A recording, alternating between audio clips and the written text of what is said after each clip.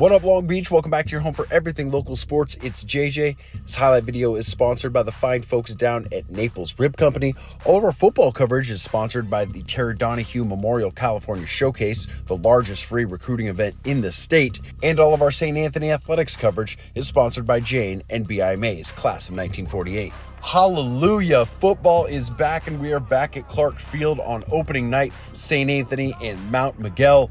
Along with the new season, the Saints have a new coach, Jeff Magdaleno, taking over the program that won the Del Rey League and reached the second round of the playoffs. And they're taking on a talented Mount Miguel team that won the San Diego Section Division IV title last year and has multiple guys on this squad with Division I college offers.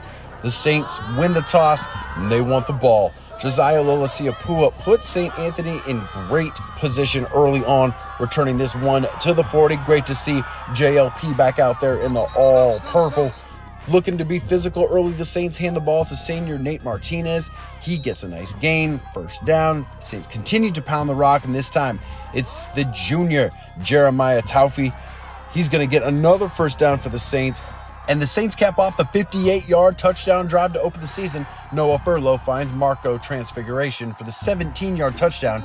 And now the Saints are marching as they take a 7-0 lead after the successful PAT. That lead didn't last long, though. And if you are named AJ, you're going to love this play. On the first from scrimmage, AJ Stowers finds AJ Logan, and that is going to go to the tilt, 80 yards. In a blink of an eye, we are now tied at 7 with just 8:11 left on the first quarter clock. After both teams come up short on the next drive, St. Anthony has a costly fumble that gives Mount Miguel ball in Saints territory, and the visitors wasted no time taking advantage of the turnover.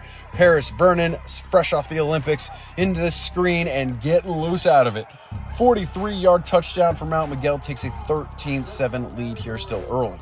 An impressive 5-minute drive from the Saints follows that up. They go into the Matadors 40 and a near touchdown and a near fumble from Taufi. But the refs call him down, and that's a big break for the Saints.